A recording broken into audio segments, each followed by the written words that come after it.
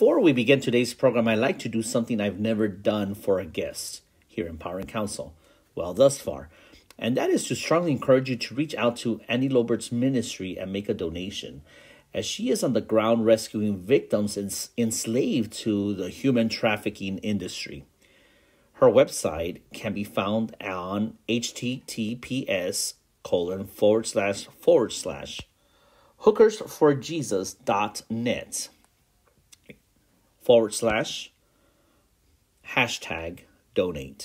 Or you can just go to hookersforjesus.net and scroll to the very bottom. I believe that's where you can find the donate button. Sometimes it's easier to find it that way.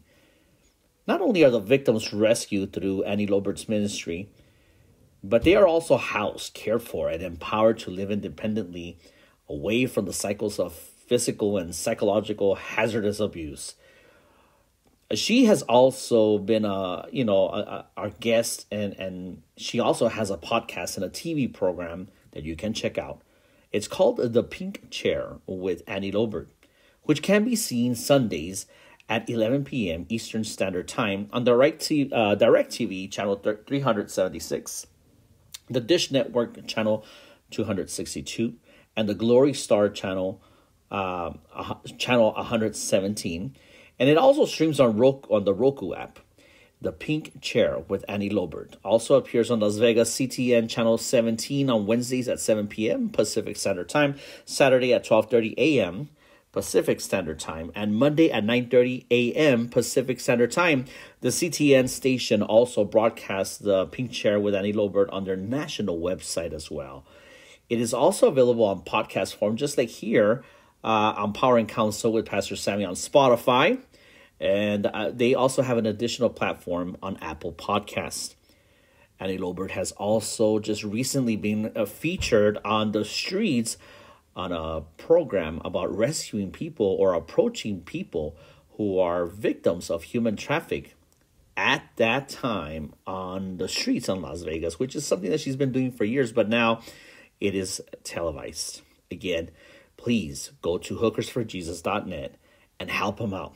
This is a very, very important cause where people today are being enslaved through human trafficking and the sex slave industry. Thank you, everyone, for joining us today. I have a great opportunity to speak with one of the leading voices in what is called human trafficking. I know that word has been on and off on the news. And a lot of people don't really know what it means. And so I would like for everyone here on Walking on Water Ministries to be alerted as to what it is. Is it something that is just out there in a foreign soil? Just recently, I heard that in Ukraine, a lot of the refugees are starting to leave, and they're unfortunately falling in the hands of human traffickers pretending to be ministers and there to help them. And so when we hear human traffickers, we're thinking, well, what is it? What exactly? Are they going to put them to work? Are they going to put them to traffic them somewhere else? Charge them extra money for immigration? What is it exactly? Well, I have one of the leading voices, the author of the book Fallen. Her name is Annie Lobert. She is a woman of God who God uses greatly in regards to conferences, in regards to ministering to victims who have fallen into human trafficking. So here with you is Annie Lobert. Annie Lobert, thank you for joining us. Please say hi to the audience. Hello, audience. Yes, I'm so thankful, Pastor Sammy, to be on your podcast and your show, because people need to be aware of human trafficking. If someone doesn't understand what that is, very simply, it's anytime someone is enslaved to another human being or organization or business where they're being sold as a human commodity against their will, with force, fraud, and coercion. And a lot of people are like, well, what do you mean by that? Well, it could be anything. It could be labor trafficking, just like you talked about Ukraine. Simple. They have fake ministers coming in and saying, come with me, I'm going to get you some food and water and some shelter. Then all of a sudden, they're giving them that. They're giving them what they need. But then they say, okay, well, you owe me now. I've been doing this to you for 2 weeks. We've been providing this for you. And now you're going to the bar and you're going to sell yourself. We're going to bring men in here and they can do whatever they want because you owe us. So that's just one example of the 25 types of trafficking that can happen to someone. Or it could just be labor, of course, not just sexual. It could be where literally they're being taken to a, like a prison type of factory, and their beds are on the property, and they're making something in that factory to benefit the organization, corporation, or crime organization, right? So that's human trafficking, and it happens every single day. And sexual trafficking is about $150 billion industry a year. That number is probably very conservative. I don't believe that's the correct number. I believe it's in the trillions. Wow, that's scary. Well, I just got your book, and the book Fallen.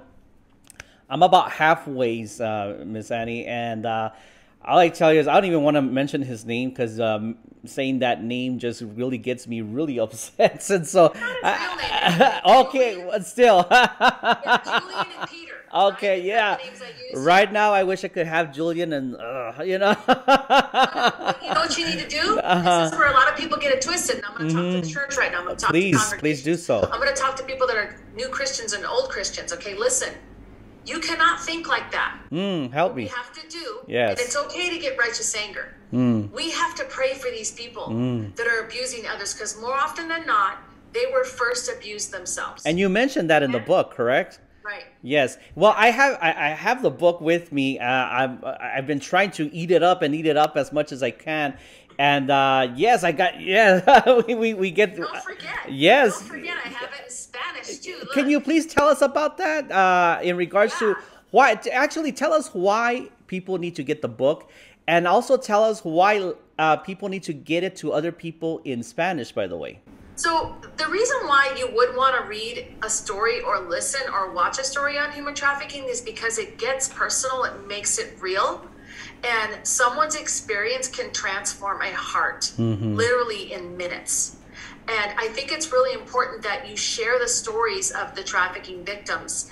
And also the best part about it is the redemption side of the book, the redemption side of a story is that's what our whole Bible's full of, right? Our faith is full of stories of people overcoming the worst plights set forth in trials in their life. Look at the Israelites. I mean, they were the main slaves in the Bible. Yes. So it's like we have to really get encouraged by stories, but also it helps us understand. And I think empathy and compassion and mercy come into play on a more human level when we hear the actual experience and how we walked it out and how we came out of it and how we overcame the darkness and the trials and the severe complex trauma that comes with human trafficking. And now, in regards to it being available in Spanish, I had looked for it. I think is it only available like on audiobook or Kindle or something like that? We don't have it in Spanish on audio, but it's all in English because I'm the one who did the book in English.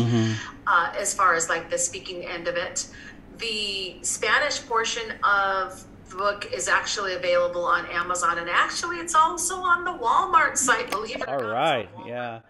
I mean, I found it there one day. I was like, what is my book in Spanish doing at Walmart? Yep. It's listed there. So I don't know how many copies are left. So y'all need to get them because it's the last of them. They're running really thin now because I haven't reordered the Spanish, which I might do if there's a demand for it. And there hasn't been a lot of distribution advertisement. Well, we need to change that because I know that you and I had spoken before this actual interview, and can you tell us one is, have you ministered in Spanish in Spanish environments or conferences? Absolutely. You have, correct? Absolutely. It's so fun, by the way, because I talk so fast that the person that interprets me has to like really talk really fast in Spanish to catch up. And I have to remember to pause. But in Costa Rica, I did a youth conference. It was really wonderful. I think I spoke 5 times. It was for the whole weekend. And then in of course, Puerto Rico, I spoke at, I think, 5 different churches. I kind of did like a book tour. It was really awesome. And yes, all the churches were Spanish. You're in Puerto Rico, go figure. And of course, it was so fun because all the churches, I did it for a couple weekends straight. All the churches were so gracious, and they were actually shocked that trafficking was something real. And of course, this is when the book first came out in 2015, 16. So I actually wrote my story in 2005, 2004. I never finished it until, a decade later. So I'm really glad. And I'm also trying to write another book right now too. I'm so praise busy. God. It's like, I like to write, I like to share, I like to talk. So I've got issues. Okay, You've got a great issue, actually. It's a great blessing and an opportunity. Now, being that you ministered in, Spanish congregations and Spanish conferences, why is it, though, that even if you don't speak English, you need to get the book and give it to someone who does speak English? Why, in particularly Latin America, it seems that this word is not even really a word. It's like it doesn't go through people's minds, but yet a lot of Latin Americans fall prey to human trafficking. Why would you say that people need to get this book for people in Latin America? Because listen, here's the deal. The countries that aren't like America have a poverty issue. And because of that, there's a lot of corruption. The governments are basically socialized. So we know what that is. It's a socialized type of system. It's not necessarily a democracy anymore. It's a dictatorship, and especially there's South American countries that are dictatorships. Venezuela, of course we got Cuba, and it's very important that people understand what it is, because what happens to people that have poverty and that they don't have food, they don't have water, they don't have it's so simple, a toilet in their house. Believe it or not, we're so spoiled in America here. We've got toilets in our house. We don't have to go to the outhouse, right? And we have shelter, and there's a lot of great food programs. And I know we have homelessness here, but there's tremendous homelessness in other countries that are Spanish speaking. So they need to get the book in their hands, because it's a bigger problem, I believe, in countries of poverty. Exactly. You grab the women, you grab the children, and it's so easy to take them because they're so vulnerable. Poverty puts you in such a bad position to be trafficked. And it's very important that we get it out to the masses and educate them. And then create also programs in these countries to help people that have been trafficked, and to also obviously prevent it. And in regards to, let's say, going into human trafficking, we hear about it. Maybe we can, I encourage other people, please get a hold of that book and please help other ministries that are doing something about this particular program. And maybe they're not able to do something about it themselves. They don't have the resources to do it themselves. If someone is moved by the Holy Spirit to maybe help you all by giving a donation or by buying more of your material, where can they find that? Where can they do that, Annie?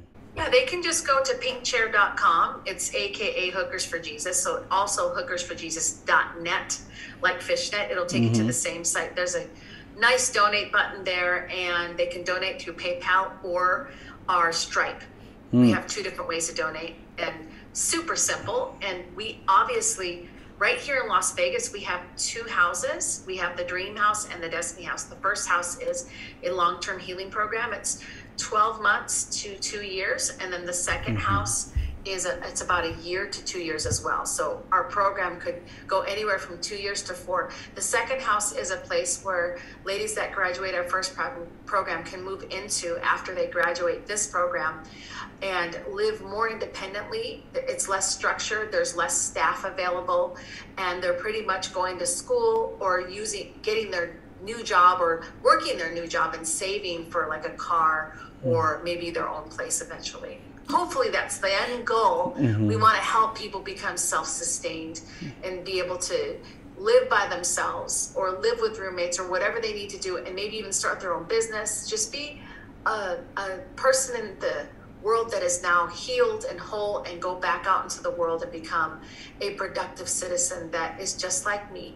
They don't have to do what I do, but someone that's ready to go back out into society and I wouldn't say be normal, but be a life changer, to be a game changer for other people that are stuck. And the reason for that is because a lot of these victims, it's not that sex is all they've known. The thing is that because they were trafficked, they've lost so much, and their spirit is so crushed that they feel that they have no other option but to be depending on this type of industry to make a living or even survive.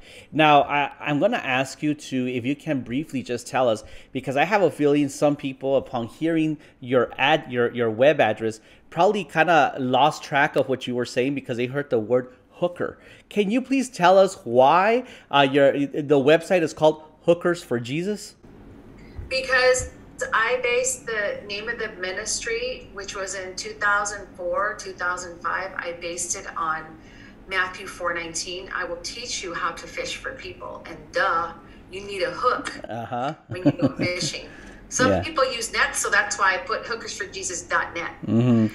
So it's really important that people don't get that twisted, because the first 4 disciples were fishermen, and Jesus called them from their fisherman job into his ministry, into his new world, his kingdom. And so why wouldn't people understand that? Well, a lot of people are in church. That's probably why they wouldn't understand that. Also, I think it was a personal jab towards my authority figures in my life that were calling me names and basically saying that I was a hooker. You're just a hooker. You'll never be anything else.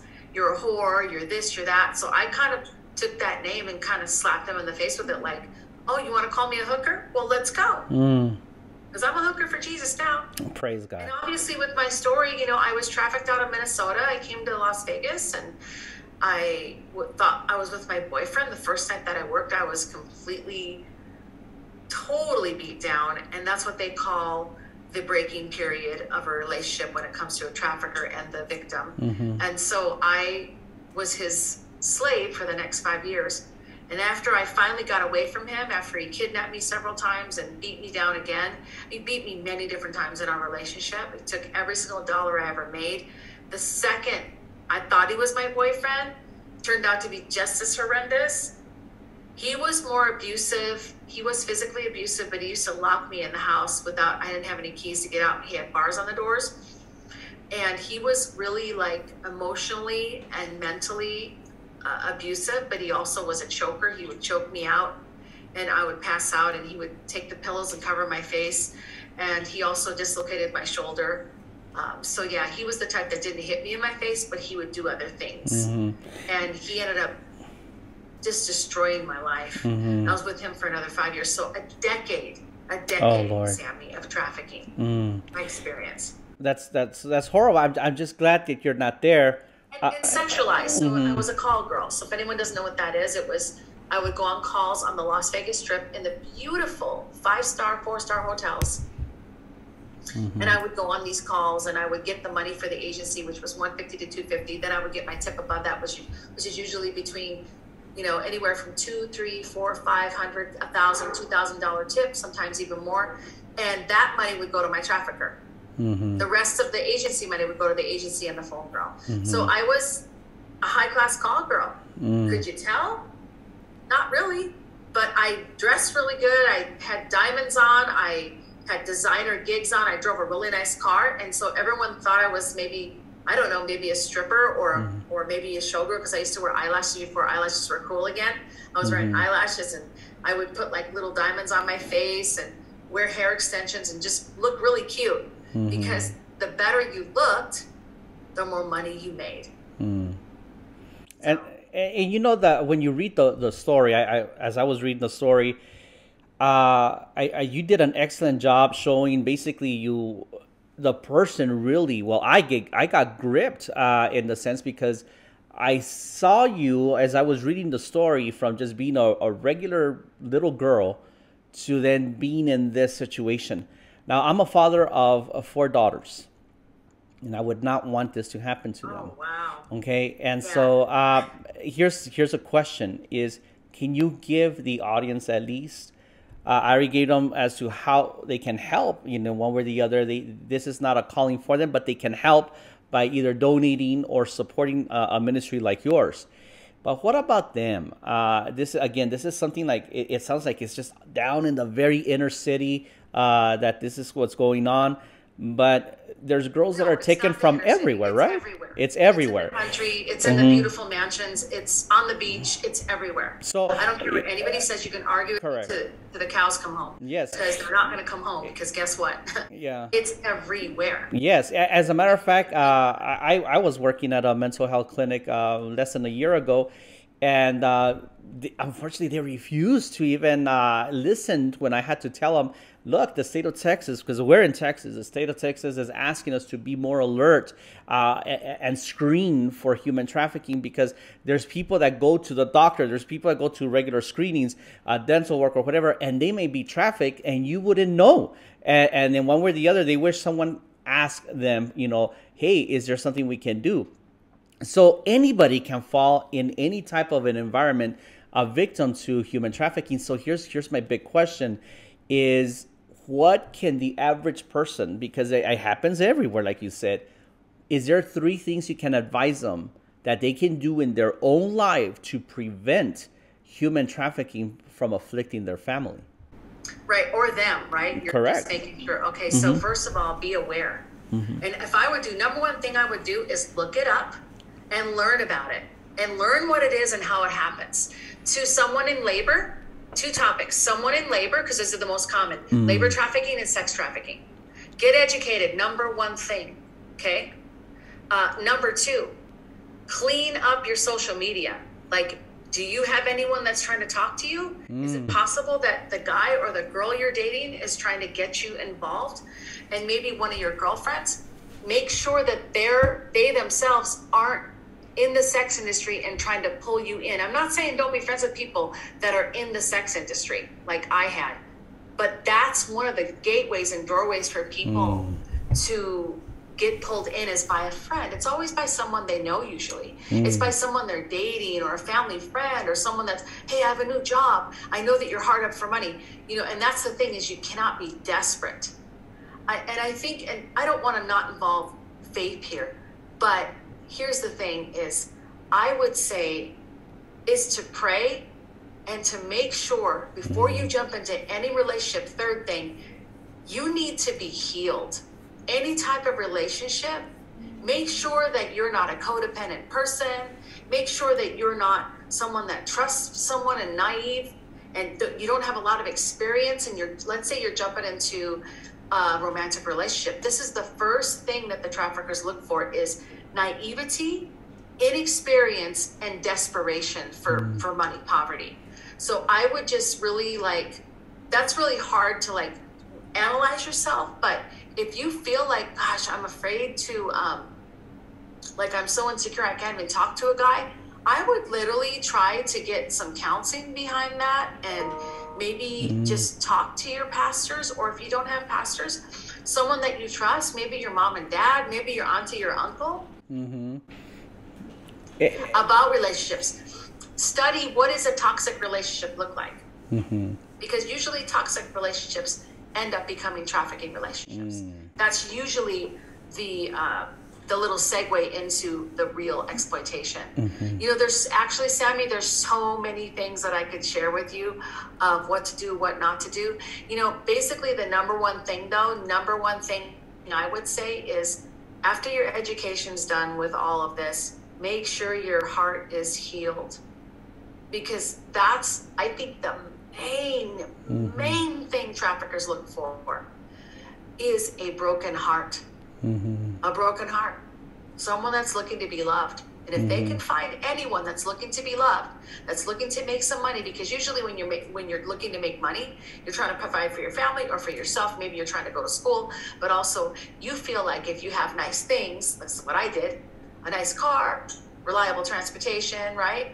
A nice place to live, that maybe people will respect you more and like you more.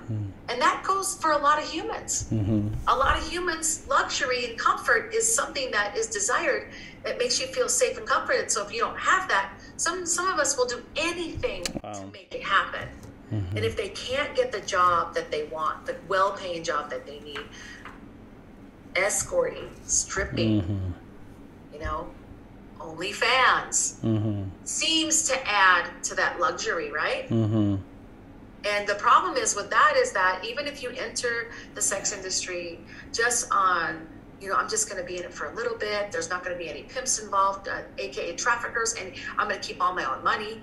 That's well and done. At the same time, however, first of all, you're compromising yourself. Okay, it makes you feel full of shame, even if you're not even full of faith at the time, and if you're not even believing in God. It does something to your psyche and your emotions and your heart that destroys your soul. It's a soul destroying job. And the next thing is, you're going to eventually meet the trafficker. They will show up. Trust me. They always do.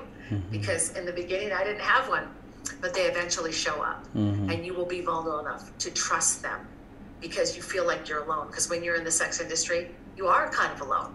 And the people that you do know, usually they all have traffickers. Maybe there's a small percentage that don't, but they're usually eventually getting trafficked themselves. What They got in the sex industry because out of insecurity, and they didn't love themselves, and they felt insecure, so they got into the sex industry and wanted to make money.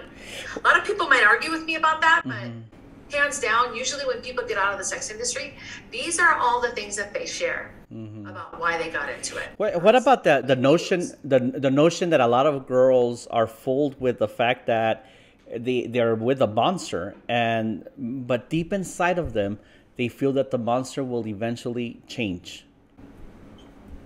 Well, especially if you've been in a relationship or the lack thereof. Let's say in a home life where your mom and dad were fighting and you saw your mom get hit.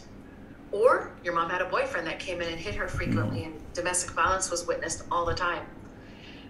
Kids that are orphans, kids that are just one-parent kids, children, are very vulnerable to trafficking because there's not really that solid relationship of the father-mother figures in their life. We're designed by DNA to have a father and a mother, right? I mean, that's what makes us. Duh. If an egg in the womb is fertilized by a sperm, there's a father and a mother, right? So it stands to reason that as human beings, that's a natural thing that God designed for us to have a father, for us to have a mother. And when that's not in, and don't get me wrong, because see, in my life, in my personal story, my dad was around and he was very abusive. I got abused and sexually abused when I was 8, 9 years old from a neighbor. And that can also be a prerequisite and a cautionary share about if you've been sexually abused, unless you get some counseling and some healing, you're going to be vulnerable to relationships that are inappropriate. Correct. Often, more times than not. And you know what, Annie, when I was praying about this program and speaking with you, the Bible's full of examples of things that happen, and sometimes we kind of don't really see a little bit more into what was going on there. But when you see what happened with Abraham and Sarah, and how he was even willing to let her sleep with someone else, but then you see that pattern from you're like, Abraham, were you the first pimp in the Bible? I know, and then his sons ended up doing the same thing. And it's always with the fact of someone wanting to be validated, but yet the first ones that should have validated you and should have taken care of you did not. And this scripture came to my mind, and I want to share with people. It is from Isaiah chapter 54, and it is verse 5. And it says, "For thy maker is thine husband, the Lord of hosts is his name, and the Redeemer, the Holy One of Israel, the God of the whole earth shall he be called." Now, if you are, for whatever reason, hurting, I pray that you reach out. I pray that you reach out to a minister that cares, because not all ministers would know what to do. But I encourage you to reach out to us, and we would be glad to minister to your heart, to your soul, to your spirit, and make sure that you are free and delivered from all these bondages that the enemy has put on you. But Annie, I would like to ask you to finish up. What would be your advice to the church and to anyone that could probably be under this bondage right now? What would be your words of power and counsel to them? I would say number one, which is always the underlying issue with a lot of churches, is give grace and mercy to those that are being trafficked, and do not judge them. it's really easy for someone to throw stones. We got the story in John 10 about, the woman caught in adultery, right? I'm sorry, it was John 8. Yeah, John 8, the woman in adultery. And that one of the main things about that story that really touched me was the fact that Jesus came in and said, those that are without sin, just cast that first stone. Mm-hmm. And of course, I'm paraphrasing, but do you remember how he talked about everyone just walked away from the oldest first to the youngest? And then he said, where are your accusers? And she said, there are no, Lord. There's none left. And he was like, go and sin no more. And it was like, that to me was like the most beautiful exchange of the Savior's love that I personally wow, it really touched me, because that was me. And I was the woman in the well. The woman with 5 husbands, where are they? Well, they're not here. Where are they? Mm-hmm. It's like, well, I guess you were kind of a sleep around chick getting some money there. Because back then, people had, when the husbands, they would go to war and they would often get killed, and then the wives would inherit their spoils. And it's like, why do you have 5 husbands? It just made me think, was she looking to be taken care of? And I totally get it. And then, of course, Rahab, we don't know if she was trafficked or not, but there's a lot of signs that she was. I would say, don't judge. Like I said earlier, have mercy and compassion, and listen to the stories of the survivors. Also, help survivor-led organizations. I know there's a lot of orgs that have popped up that people want to do something because they hear this message in church and they get so excited. I want to help. I want to do this. I want to do that. That's good. That's great. They can donate, but I would definitely make sure that those agencies are vetted. But also, are they survivor informed, and are they survivor led? We are competing with orgs that are pros at raising funds, that have college education, that's all they've ever done is raise funds. And so when it comes to the survivors, to me, we are the most informed and one of the best teachers to get out of this slavery. Mm-hmm. We're the people that the ladies and the men I've met and the boys and girls I've met in this, that they trust the most. So we should be supported. And I really ask the church to step up and find survivor-led orgs in their communities and really try to help and ask them, do you need help? What do you need financially? What do you need as volunteers? What do you need us to donate? A house, a car. The first house that I ever got was from a church. A property that I'm on right now is, I got introduced to 2 pastors and then a couple that just had a huge heart for trafficking, and they said, hey, you can use this property, and it's on several acres. And after 2 years, we got the property given to us. Praise the Lord. Because they believed in survivor led. That's amazing. And so that's what we need. Well, I encourage you all to reach out to Annie, and thank you, Annie, for being with us. And we pray again. I encourage you, look for that website and donate and help and pray for them and get the book. The book is really, really good. And for everybody else, until next time, I thank you for joining us so that together we will supernaturally walk on water. Be blessed.